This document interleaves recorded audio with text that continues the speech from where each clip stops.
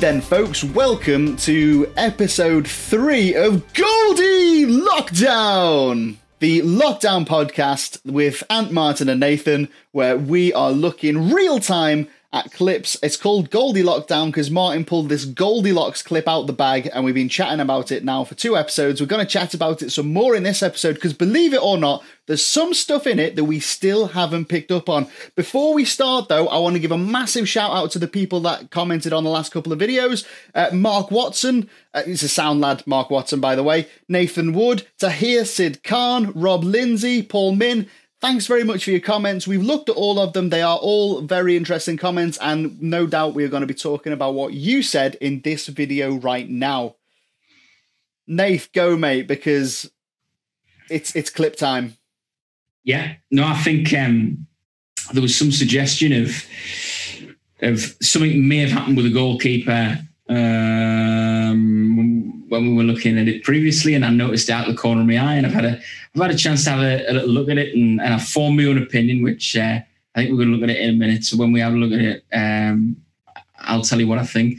But I think it is interesting, you know, the level of concentration that you've got when you go through the whole clip, as we did, to look at obviously the initial incident, to then look at the conversation between Kev and Adam, the referee, and the assistant, to talk about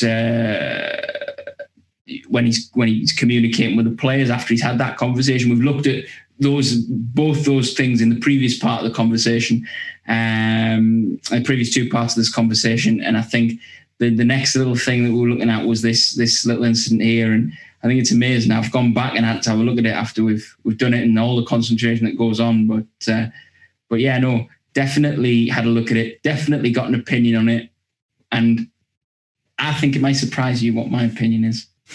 Well, before we pass over to Tol, you actually said on the other episode yesterday or the day before about, oh yeah, the goalkeeper kicked the ball at Adam, didn't you? And I said, oh, did he? Did he? And we jumped on it. Now, the interesting part of that is this is a 3-minute clip of a 90-odd minute game. And if you got these little bits going on, as you said, Nate, about concentration levels, your heart's going to be beating 10 to the dozen here as a referee, innit? You're going to be all over. You're thinking, oh, my bleeding gods. I've got players running over to me, Lino. I've got a lad down there who don't know where he's got his nose broke, or jaw broke. The ball's in the back of the bleeding net. You're bound to be able to lose concentration a bit. So what's your take, Tol, on like those? So how do you keep your concentration levels during the game? Is there any little method you use, or how do you pitch it? I don't know. It's something I think that has become instinctual. Like just having to be switched on. I find myself sometimes I will switch off during a game, but in moments of like these ceremonial set pieces is an excellent opportunity as a referee, as a match official, to just re-engage yourself before something big is about to happen. So I'll have a big scan of what's going on, kind of settle myself, and then just prepare. But I find if there's a long period of open play where not a lot of stuff happens, which, you know, down at grassroots, there can be periods like that. You do find yourself just going through the motions. Well, speaking personally here, of just chugging around the pitch, waiting for something to happen instead of, because it's nigh on impossible for 90 minutes plus to be constantly switched on for all that time. So I find that those big key moments in the match, the ones where players stopped and you have to kind of get ceremonial with, they're ideal moments to kind of re-engage into the game. Mm-hmm. Recalibrate your performance. Absolutely. What I like to talk about with the lads I coach and girls we coach is always expect a fork in the road in a game. Always, it could be anything. And if it hasn't come in the last 5 minutes, don't think, oh God, I've got 5 minutes to go, and switch off. Think it's coming now. It's coming now. Last 10, it's coming. And it keeps you on your toes. And if you have a game without a fork in the road, where something's happened, happy days, but at least you were prepared for it. If you're always waiting for it to come in, you know, just be on your toes a little bit, because when the fork in the road comes, it's going to go 2 ways.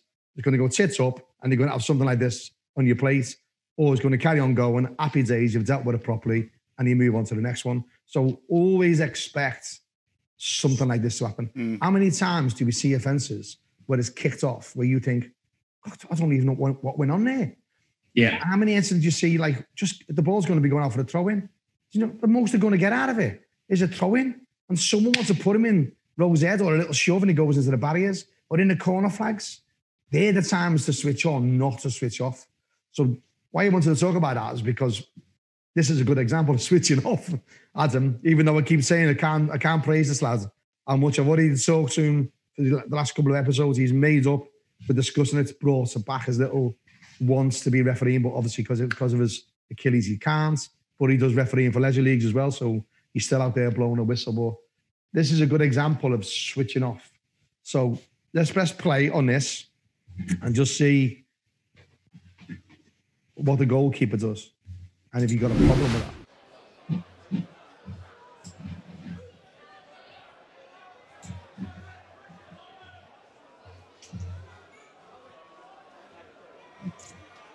Yeah, so I think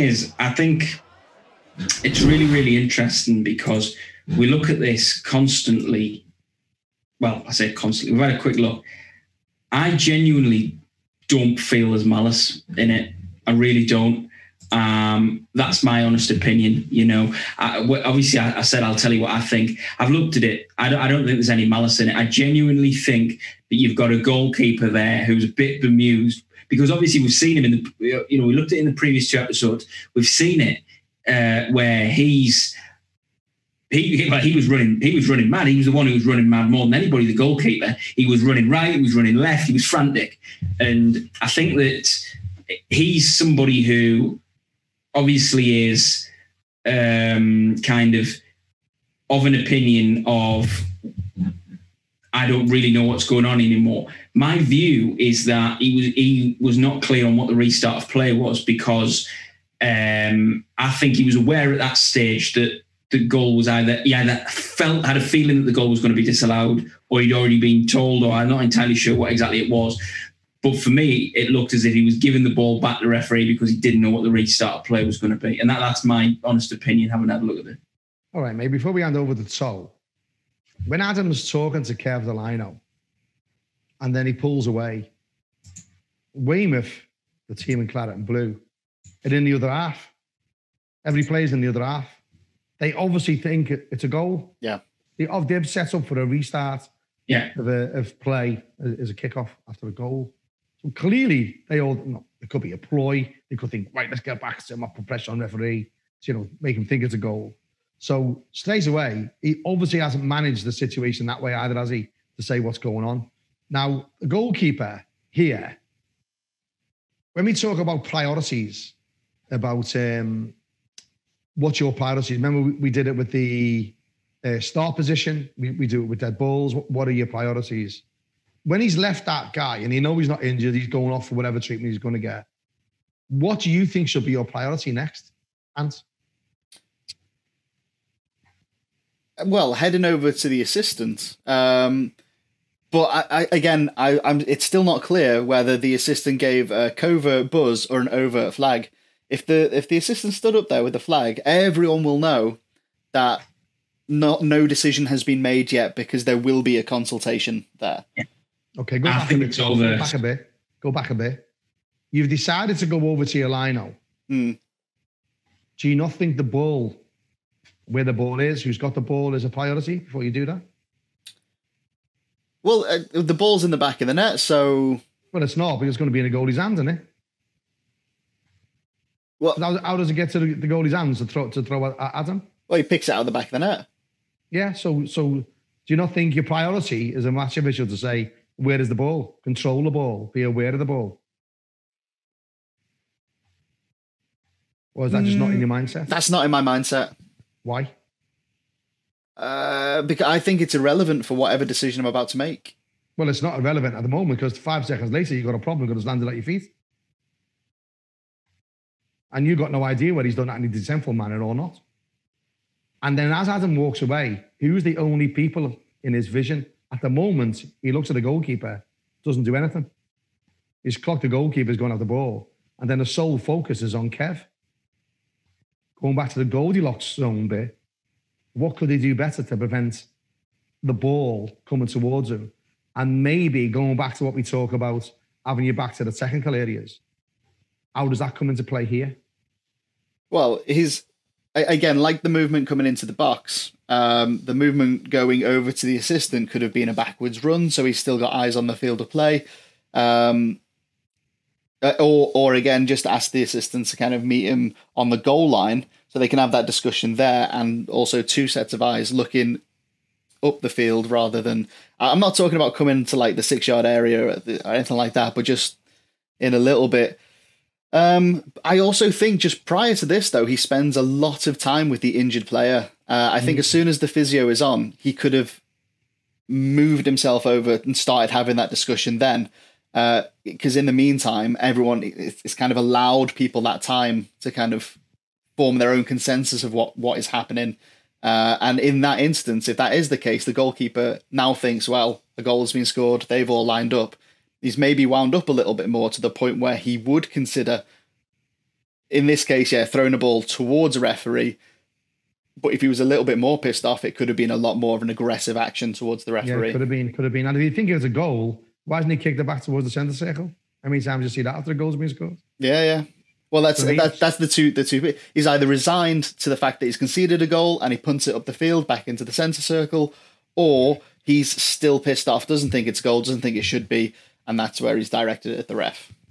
All right then, Nate. Well, that's where I was going to come at now, and that's why I've rewinded it to this point, because I in my opinion, well, not in my opinion, but if I was to make an educated guess, it would be to make some kind of guess would be to look at that. That's why I've paused it at this moment, because I was wondering if Adam had said something to the goalkeeper at this stage, hence the reason why he's given him the ball. And obviously, again, basically in accordance with what Ant's just said, that he doesn't think that it's going to be a goal, and he's not resigned to having conceded a goal because he's given the ball towards the goalkeeper because he doesn't know the restart of players, what's happened. But I do feel there's been some form of communication there, whether it's to just say, I'm going to go and talk to my assistant, or whether it's that I'm going to,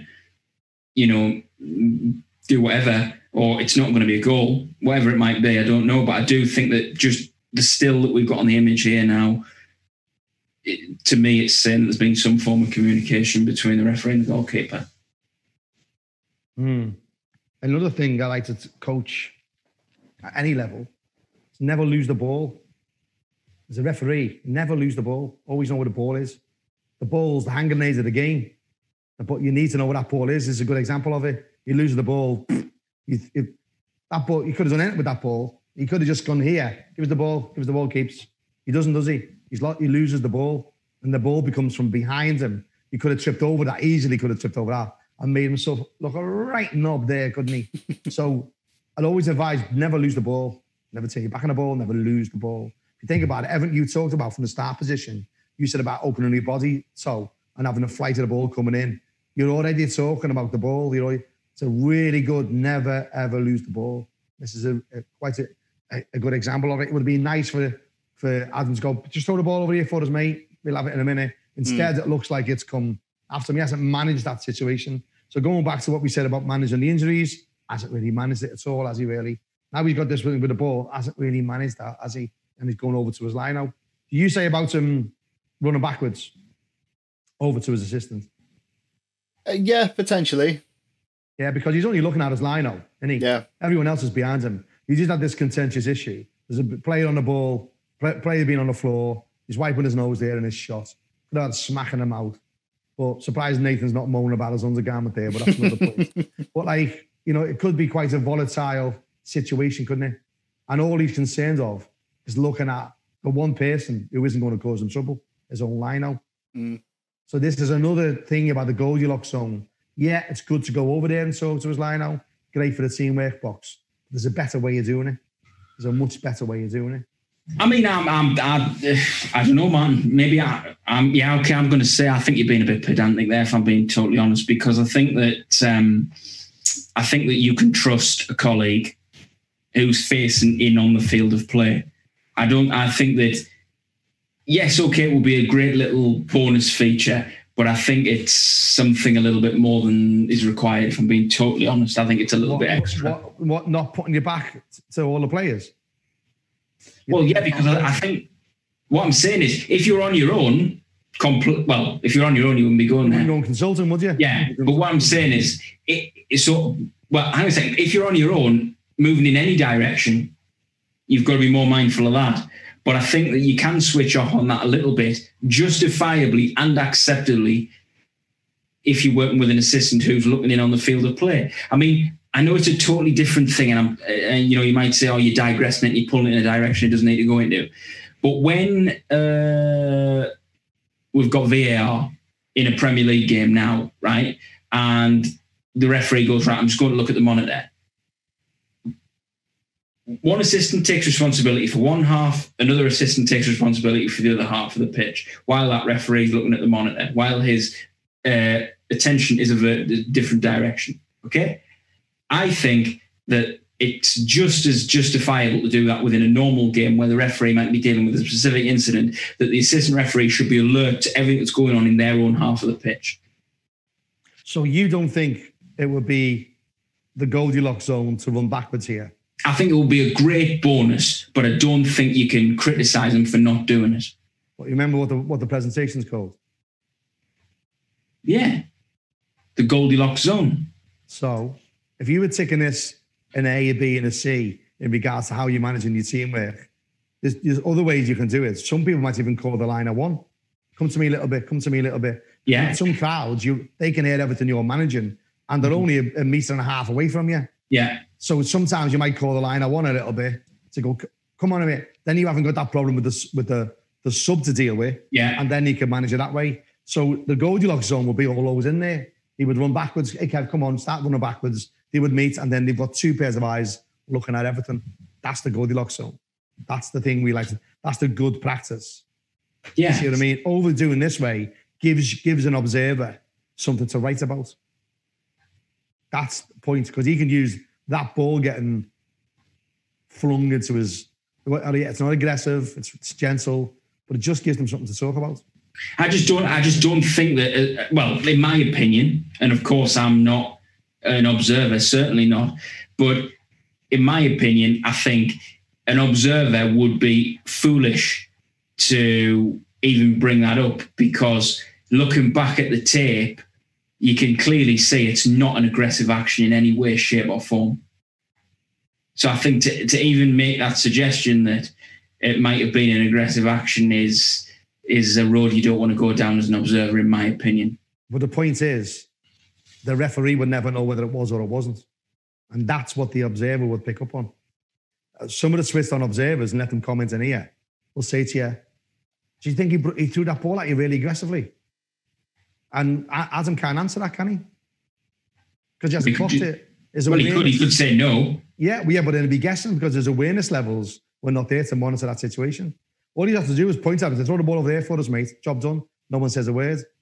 All I'm saying is that when we do these talks, it's like as you build your toolbox as you go through your refereeing career, all these little things just get dropped into your toolbox. You start using them more often. You realise they become more natural than think, oh God, I should have done that. It was in my toolbox. This is a good example of saying never lose the ball. Yeah, no, I can accept that. That's where this is going, mate. But good stuff. No, I appreciate you coming in like that. So play it, mate, and let's see what goes over. He's not even looking, has he? Look. No. The other way. See what I mean? So as an assessor, that's a talking point. That's a talking point. And then we've got the situation where the subs hanging around, what we talked about yesterday, where, he's there to listen, to try and influence.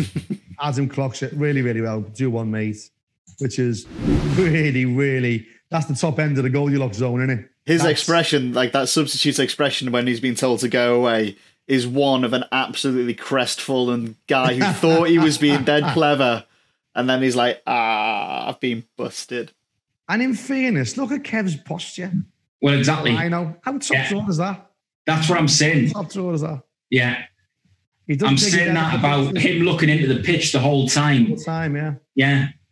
Really, really good stuff by Kev. Really, really top drawer stuff. So that part of it, when we're talking from an observer's point of view, there's some nice boxes getting ticked here, isn't it? In the teamwork box. But to get the top end of the marks, the assessor would say, look, the development in this area is maybe should have run over backwards, maybe call him on a little bit, get him away from the line out. Those little Goldilocks zones, those all 1% are all in there to be have. And we call them cherry pickers. Go and pick the cherries out. Go and get the cherries. And that's how you get these marks of 73s to 75.5s, 76s, all these little extra 1% all over the field to play. And there's loads of them in here, isn't he? There's absolutely, from the start position to the Everton, there's absolutely loads in them, isn't it? Yeah. And what's your take on this? The next phase that we talked about. Does the sound come through on this? So, by the way, when we play it, do you play it with sound? The reason being is that when he blows the whistle, as he walks, as he comes away to the centre circle here, the crowd cheer for the goal, don't they? They do, yeah. What I'll do is I'll overlay the clip.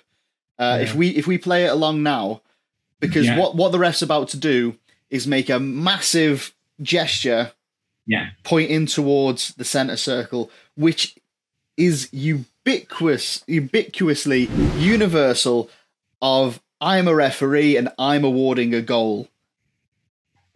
Blow the whistle and point. And it's the blow the whistle and point that's like, goal, brilliant, everything's fine. And then this is where the confusion happens. He's already tapping his pockets. He's already calling players back into the half. So he's not saying, stay there, we're going to kick off again. And if you pause it just there, Nath, as well. Yeah. We touched on this the other day. Yeah. That look at the referee's surroundings here.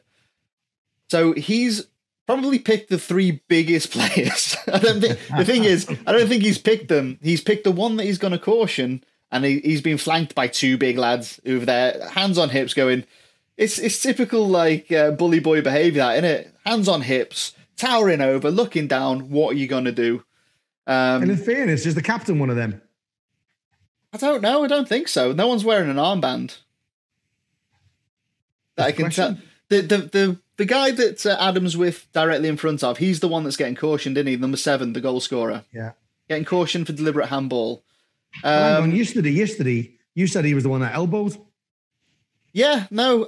Number 10 was the one that threw an elbow, and I think should have been admonished for that style of play. Additionally sanctioned. Yeah, that's my thought on that. It shouldn't have even, well, it would have got to the guy that handballed it anyway. But I think, on the grand scheme of things, I still think as the ball is floated in, number 10 has committed a foul on the defender. However, we'll go with what the referee has seen and made his decision on. So his caution technique now, we discussed briefly the other day, where he clearly didn't say, I'm about to caution you, here's a yellow card. Prior to this, what we're seeing right now, it should be a discussion, either one-on-one with a player that's getting cautioned in a neutral part of the ground. Now, where he is, I think that's not quite neutral enough. Needs to be about 5 meters back into the half he's just come from, and only call in the player, or for ease of communication and probably not to have an ally, but if you call the captain over as well, if you then have to take further action because of maybe a massive show of dissent or something like that, you've got the captain there with you, so you can kind of say, right, you need to be on my side. Here's the decision. It's your job to kind of explain it to everyone else. When the manager asks you at the end of the game, before we even get there, you'll already know because you're the responsible one. But I'm booking this player for deliberately handballing it, as the referee and the assistant saw in the clip. So what he has done is he's pulled the player over that he's going to book, the number 7. 2 of his mates have come over and he's put himself, and we always say the players are surrounding the referees, but in this instance, I think Adam has put himself into a situation to be surrounded. And I think player management wise, he could have done a little bit better there. Yeah, I agree. Carry on playing it again here. See if any other clues you get from communication between the match officials. See, that is the captain with the armband, see? Now, look what the captain does straight away. And Adam has to go in there and sort that out. Number 10's the captain. Right. Now, interestingly, he goes to shout at the line-out. He doesn't have a go with the ref, does he? Yeah. So what does that tell you? That it was the assistant's decision. Maybe Adam has said, I've consulted with my linesman and he has told me he's seen you deliberately handle the ball. that's probably the end of it, because he then throws up the yellow. The lad that gets cautioned gets his hands on his head. He's like, I can't believe this. This is ridiculous. Not only have I not scored a goal, but I'm also being cautioned. And then the captain, like I said, ironically, when I said, maybe the captain's there so you can explain and he'll be the one that's reasonable and the kind of the ally in that situation, but he's not. He's the one that's gone, oh, fucking hell, linesman. So yeah, but then also in that same instance, just as the yellow card went up, you've also had about 5 of the opposing players come into that situation as well, thus outnumbering the players that are getting booked and then potentially making more of a confrontation. So that's also not ideal.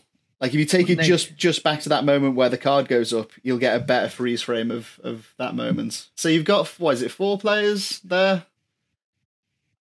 As the referee, you are now surrounded by 3 players from each team with your yellow card up in the air. I don't think that's anywhere near best practice for that situation. No, it's not. And it's a good spot. And I think when you're in this scenario, he hasn't looked like he's trying to manage it at all. But what was brilliant with Adam is that when he managed it with his non-verbal communication over by Kev to get rid of the sub, then this bit, as soon as he clocks the captain going to shoot round, he then stops him immediately, doesn't he? Hey, what are you doing? And he's with really positivity. This stuff here, look, he clocks you. So when you go, whoa. Yeah, that's good. That's strong body language. He actually moves back into his path. So the Goldilocks zone here is top draw. That's then good. we got our culprit up there talking to his mate going, oh, no, I didn't have boys. But like, when it's clearly he has. So look at the body language here. The only one that looks like it's going to go off is the captain, isn't it? They're all relaxed, sitting quite relaxed. But it is clear, and what would be interesting to see your point on this, Nate. It's clear that he said, me Lionel's had input on this. There's no other reason for that captain to lose his head and go as if he's going to comment and have a go at the Lionel. No, I totally agree. But what I was thinking, as you were talking there, really, was that I was thinking, what I would be like, what I would like to think that I would have done is would have had a good pre-match conversation with the captains, and the usual conversations of how can we work together? I'm going to need you to help me today, and all that kind of thing. And I think that that's part of the conversation that I would have been reminding him of. So I would hope that he'd had that conversation prior to the kickoff. Would hope that he could then use that to remind him and basically say, look, remember what we talked about here. I'm looking to you to support these decisions that I make and to help me manage this game today so that we can all have it pass off successfully. Well, it's interesting because the latter stage of this presentation is about, and if I read as thinking as a blag, it's a not blag, is the pre-match. We do conclude this by saying how much of what happens would have actually been covered in your pre-match as a team of 3, which is, there's quite a lot in it. Have I got the right man? You guys thought he'd booked the wrong fella, didn't you? A couple of days ago. Well, you were like, Martin, what I would say is we were looking at a different offence. Hey? We were looking at a different offence. You were, yeah. You were. So that's probably why we thought it was the wrong player. So, okay then. So if you think it's the wrong player, as a lino, are you getting involved? Yeah. Oh, yeah. You know, at the end of the day, you're there to help your mate. Yeah. You're not going to allow him to sort of drop a bollock, are you? No, absolutely not. There's probably some out there that would. But, yeah, but it's nice to know the majority of us wouldn't. Well, on the pre-match bit, there's some stuff we will cover in the pre-match. Any match competition, there could be a bit of a conversation going on. If I'm incorrect in law, don't let me restart the game without being correct in law. You've got managing situations. If I want to word it here, call me over. Those little things are going to be covered in the pre-match there, aren't they? Obviously, if you're on your own, this is a bit of a nightmare scenario, isn't it, with club linos? This is a bit of a nightmare scenario. It takes a brave man or woman to manage these situations. Yeah. So at this point, you weren't sure, even now, who's being booked. Well, now it's the lad with his arms out like this to the other bloke. He's the one that's being booked. You're still not sure what he's being booked for. Not for, no. And that's again part of the cautioning technique I think we talked about yesterday, was in that moment where he's talking to the player, not just giving the yellow card, not just putting that up, but also pointing to where the offence happened, indicating what the offence was for, and then producing the yellow card.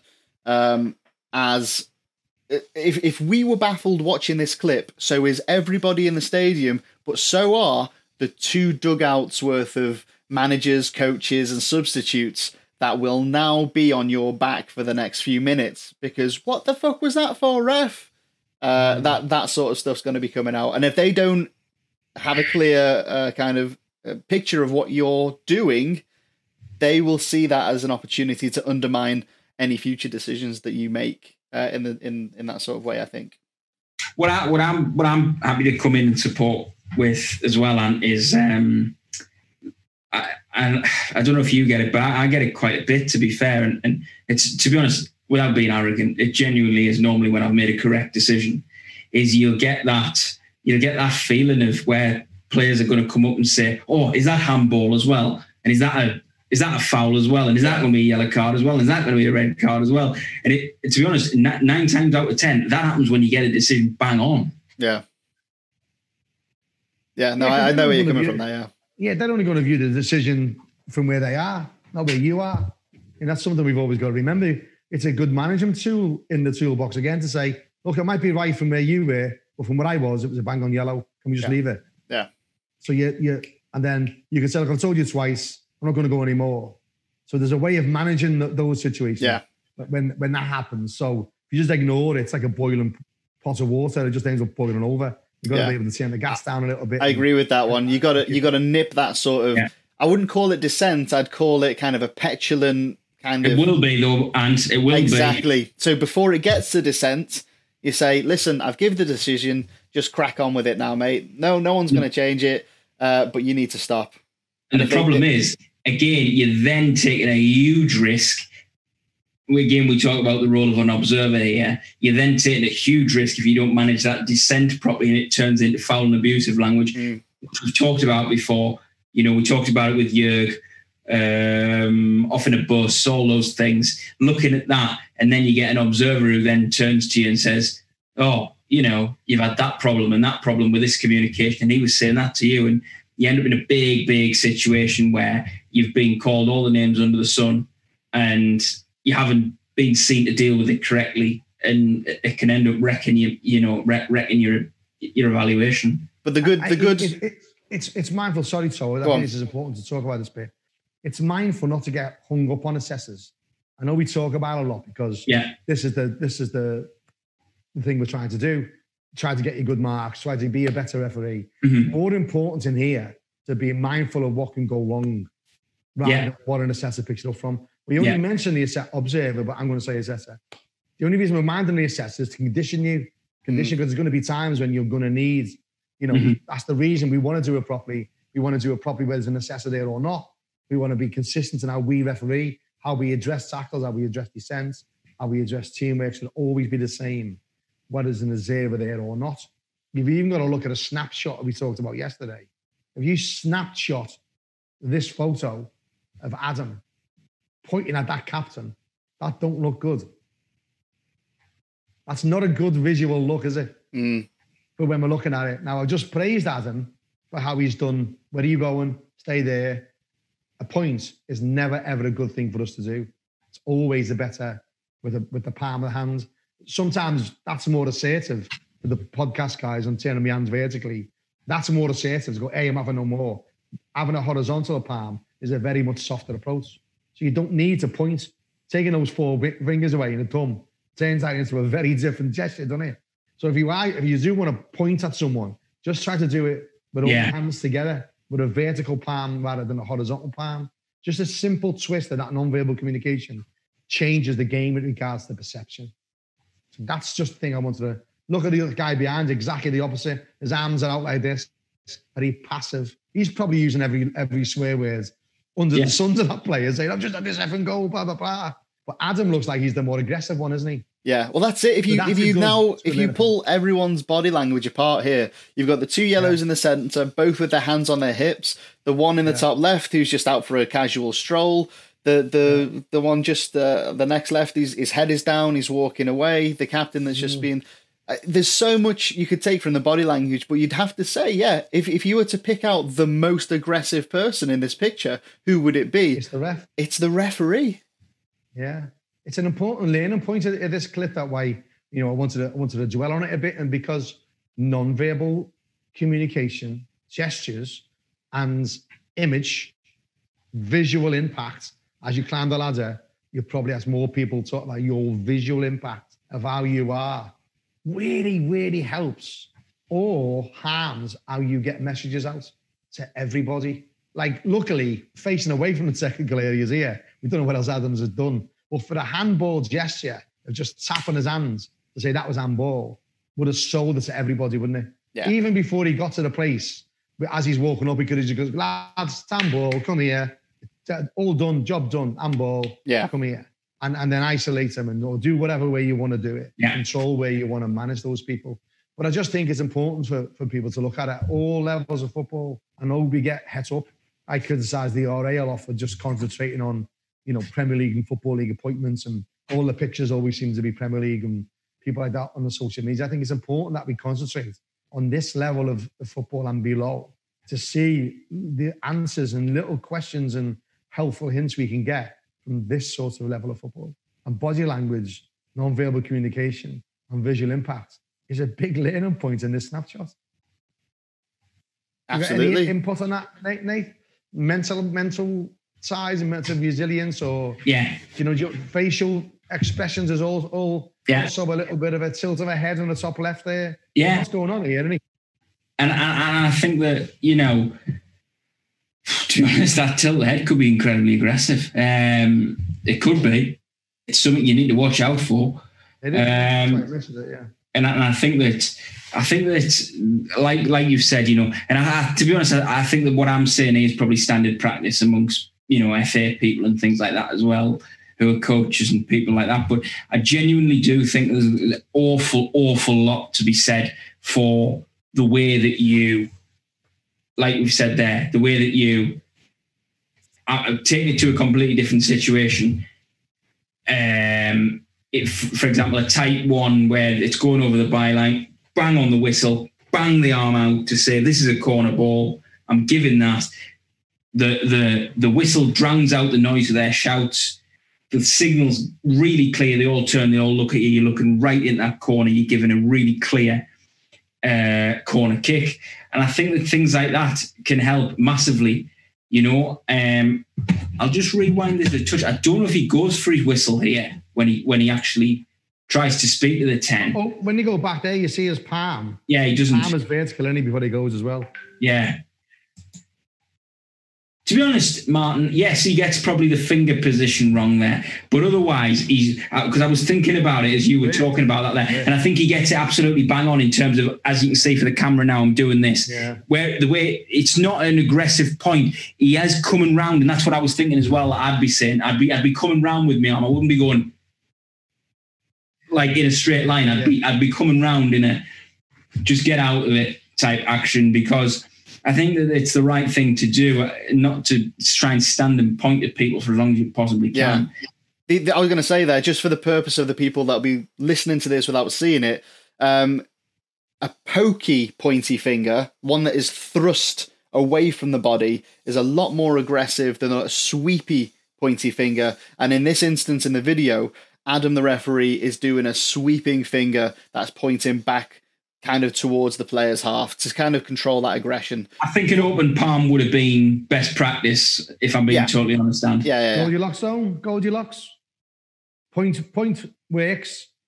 It's about an aggressive, but a palm is a bit more. It's a bit too hot, Martin. I think the point. And even with the palm, instead, if you need to direct, fine. Yeah, it's something that's very assertive. But like this, in this instance, if he just had his palm out instead of his finger out, and he'd swept the player back towards and said, "No, back you go on."